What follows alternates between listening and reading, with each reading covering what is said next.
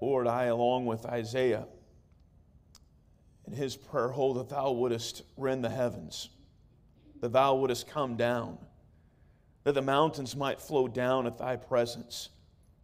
As when the melting fire burneth, the fire causeth the waters to boil, to make thy name known to thine adversaries, that the nations may tremble at thy presence.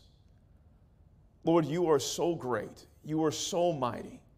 Your ways are higher than our ways. Your thoughts are higher than our thoughts.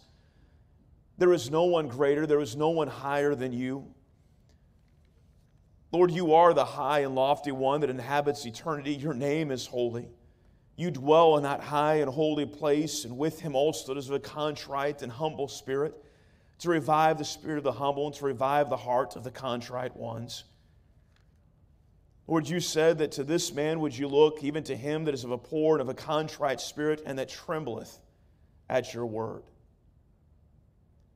Lord, I ask that you would arrest our attention tonight.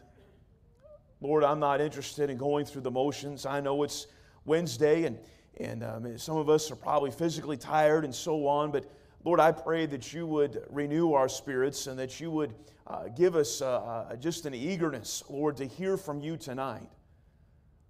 Lord, I am so helpless.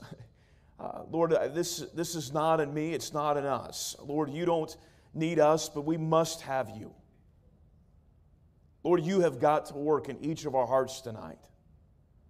Lord, I pray that tonight, as some are just seem to be bound and just chained up with sin and various vices, I pray, Lord, that the chains would drop off tonight. Lord, that there would be